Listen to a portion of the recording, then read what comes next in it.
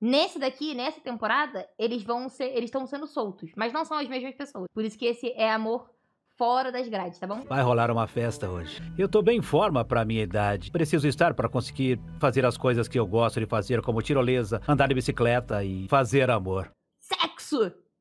Oi, amor. Oi, querida. Como você tá? Tô muito animada pra ir pra casa. Eu não vejo a hora de voltar pra sua casa e fazer aquilo que a gente fazia no porão. Vai lamber a costura do saco dele, mané. Desculpa, viajei. Essa vai ser uma das primeiras coisas que vamos fazer. Eu tô cheio de energia, meu bem. Não se preocupe. Ai, meu Deus. Os meus limites em termos de relação sexual ou... O velho de pau duro já. Diria que eu estou disposto a experimentar qualquer coisa nova. Qualquer coisa? Não sei se você vai me achar bonita. Eu vou te achar bonita, meu bem, mesmo com o cabelo curtinho, porque eu gosto de você como você é. Ele entre peito e bunda, pra mim, personalidade. Queria saber quando é que eu vou conhecer os seus filhos. As minhas filhas nunca gostaram de ninguém quem eu saí. Daí é filho que quer roubar a herança. Aí não gosta. Elas acham que ela só quer o meu dinheiro. Daí é filha que quer dividir a herança. Fala, ai, meu pai vai casar. Aí ela vai ficar com a herança, a gente vai ter que dividir a herança. É assim mesmo. Espero que você saiba que eu só tenho boas intenções com você.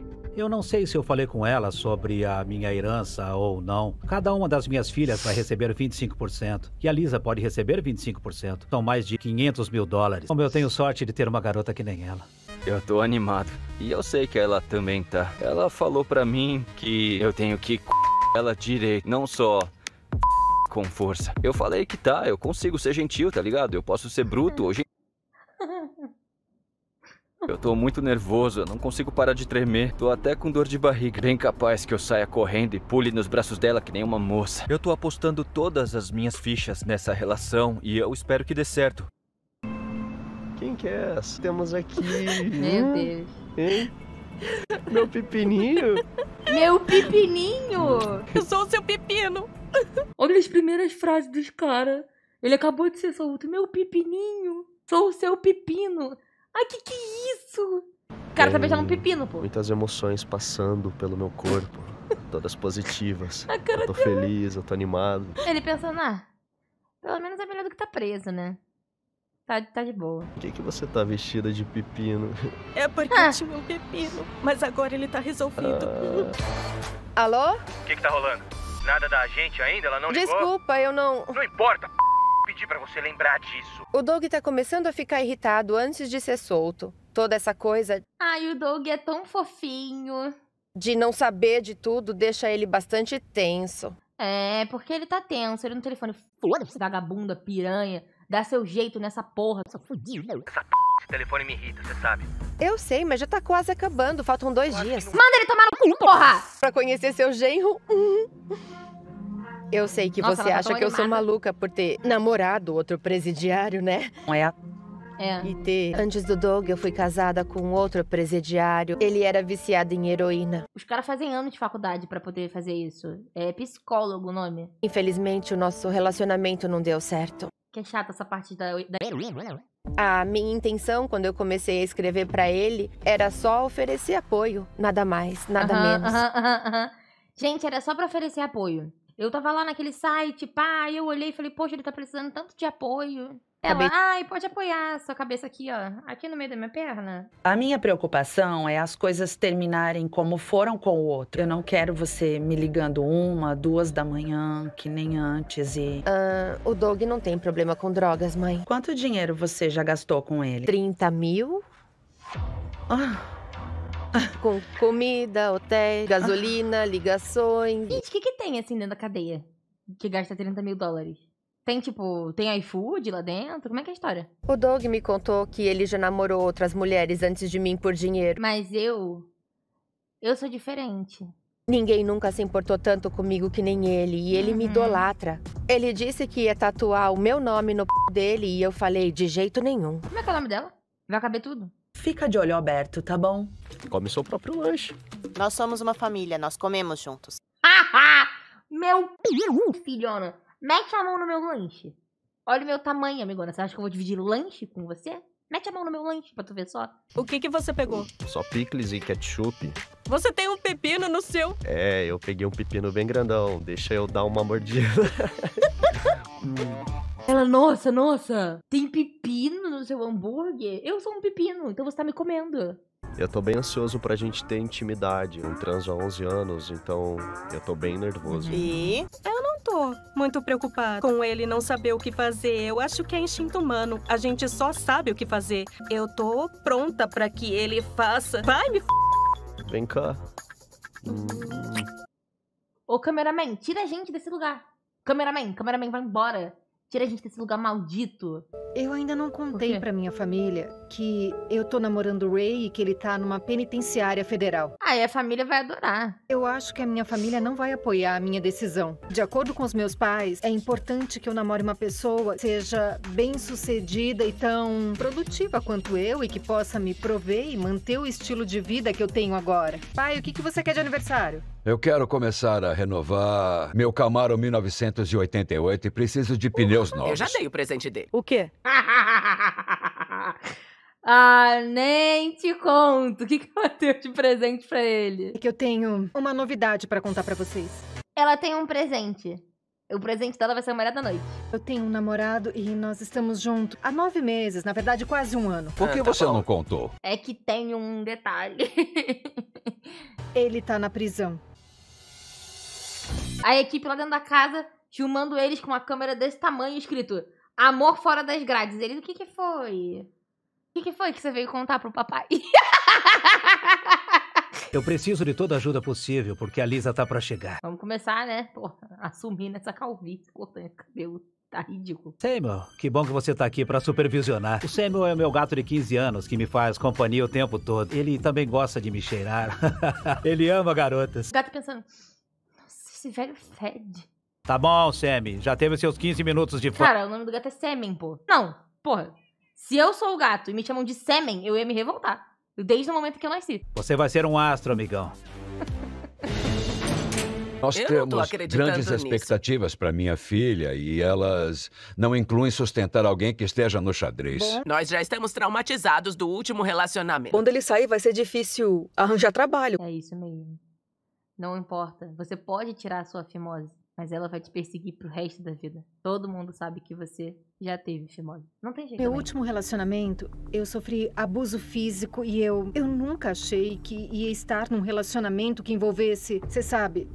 Antes disso acontecer, eu nem imaginava que poderia aguentar uma situação como essa. Ela tem carro, ganha o próprio dinheiro, ela é um partidão. Então pronto, ela já tem 2 empregos, por que ele vai ter? Por que ela não pode ficar com uma pessoa normal? Eu não acho que eu tô tentando reabilitar Mãe, ele. Eu já não tentei é ficar com inferior uma a pessoa ninguém. normal.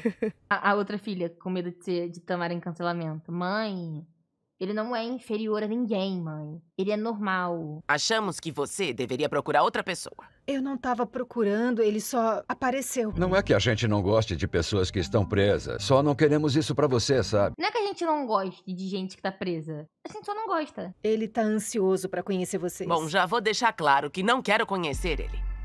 Então não conhece ninguém, ninguém quer que você conheça ninguém. Eu só quero conhecer ele quando ele puder agregar alguma coisa. Que no momento eu acho que ele não tem nada a oferecer além... O que você acha? Ela vai continuar com o cara. Porra, não pode. Onde ele vai morar? Ele vai pra casa do pai dele. E agora eu menti pra minha família de novo. Ai, Deus. O Way vai ficar na minha casa e não na casa do pai dele.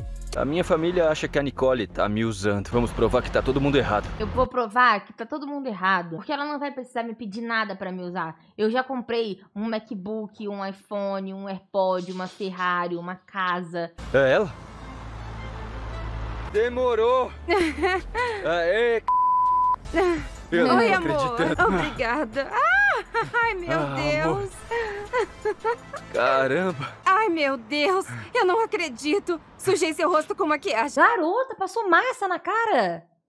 Que isso, passou um reboco. Ela é minha pra sempre. Tá ligado? Tô ligada mesmo. Sabe que cheiro Ar é esse? fresco?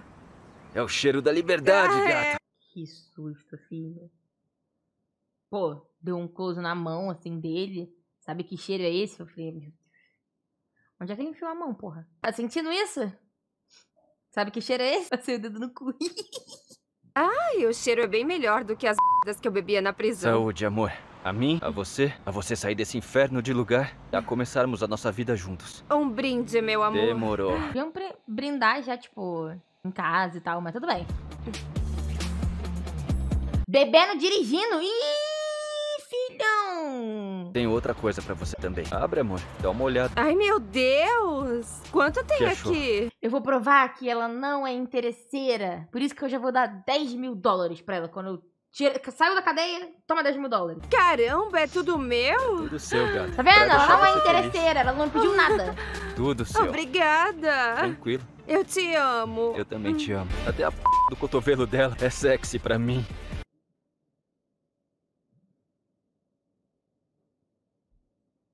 Eu quero ir ao que interessa. Eu não transo há 1 ano e meio.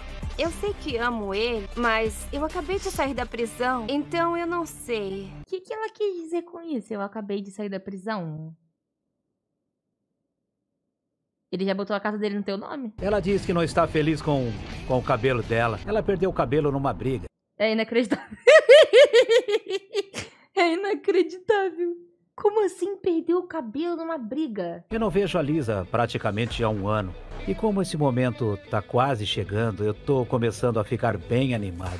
Pô, podiam devolver o cabelo dela antes dela sair, né? Sou Stan. Oi, Stan, tudo bem? Tudo, e com você? Ele comprou a peruca pra ela. Você. Ótimo, o que te traz aqui hoje? Então, a minha namorada perdeu um pouco de cabelo. Entendi. Eu quero que ela se sinta confiante, sexy e bonita. Qual é o estilo dela? Do que ela gosta? Tá, então ela tinha o cabelo loiro, entendi. Você sabe que tamanho tá agora? Bom, ela disse que tá com o cabelo bem curtinho. Ele vai chegar pra poder receber a mulher e vai ter uma peruca na mão dele. A primeira vez que eu transei com a Lisa foi maravilhoso. Foi algo incrível. É, ele usa peruca também, né? Por isso que ele sabe a loja. Então essas 3 perucas vão ficar num total de $1.300. Uma mansão. Dá pra comprar com $1.300. Achei excelente. Tudo bem? Vale a pena por ela. Então tá. Eu sou fascinado pelo mercado de ações. Eu consegui ganhar o meu primeiro milhão com 40 anos. Daqui a pouco ele vai falar... Não existe pobreza que resista a 14 horas de trabalho. Oi, amor. O meu irmão pegou uma acusação nova. Ele tava correndo e fugindo da polícia e eu acho que ele entrou numa perseguição de alta velocidade. Ah, meu Deus. A fiança é de 30 mil. Ai, eu tô muito mal. Meu irmão foi pego de novo. Ele saiu numa perseguição, matou 3 pessoas no caminho. Deu 10 tiros pra cima. A Lisa é de uma família de criminosos. O pai dela era assassino. Esse negócio de lei não bate muito bem com eles. Eles não vieram com essa expansão. Essa personalidade não botaram no The Sims deles, não. Por favor, Stan. Eu não sei te dizer, gatinha. Se você pagar a fiança dele, ele só vai fazer isso de novo. Eu acho que ele precisa ficar preso. Ela nem tem irmão, Bolsonaro. Só quer tirar os 30 mil dólares de você. Você sabe quantas vezes eu já fui presa? 7. É, 7 vezes só. Eu prefiro que ela não tenha contato com ninguém da família dela. No fim das contas, é só dinheiro. Vem fácil e vai fácil. Não vem fácil, não. Onde que ela tá achando 30 mil dólares vindo fácil? Eu quero ir lá ver. É, se vem fácil, por que ela não arruma 30 mil aí dela? Por que ela não tem 30 mil se vem fácil?